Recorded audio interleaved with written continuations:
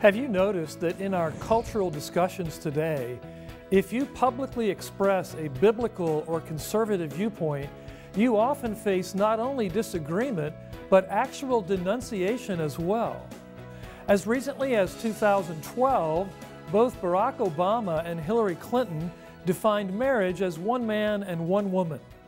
Yet just 5 short years later, making such a public statement can earn you the label of hater from the likes of the Southern Poverty Law Center. Christian bakers and photographers who decline to provide their services for same-sex weddings are threatened with fines and imprisonment.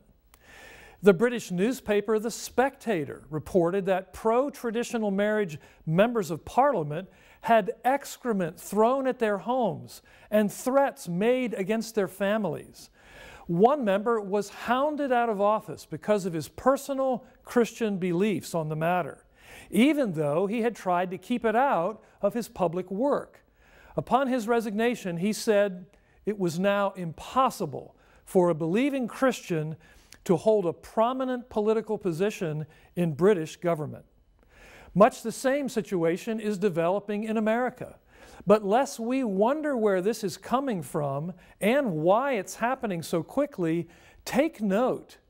These tactics are part and parcel of a dedicated Marxist agenda, one well expressed by former President Obama, who called for efforts to fundamentally transform our society. We must understand that these are code words of the radical left. They come straight out of Saul Alinsky's book, Rules for Radicals. Alinsky argued that ridicule is man's most potent weapon. Accordingly, we see cultural leftists in our day following the Alinsky playbook: pick the target, freeze it, personalize it, and polarize it. Since the left is unable to defend their ideas on rational grounds and are unwilling to advance them by democratic means, they resort to the tactics of the schoolyard bully. Their solitary goal is to intimidate all believing Christians into silence on issues like homosexuality, transgenderism, and marriage. But God's Word anticipates this and gives us a different call.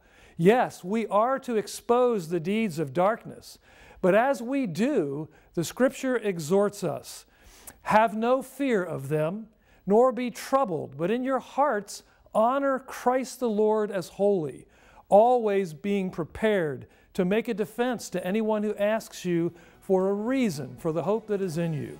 Yet do it with gentleness and respect, having a good conscience, so that when you are slandered, those who revile your good behavior in Christ may be put to shame.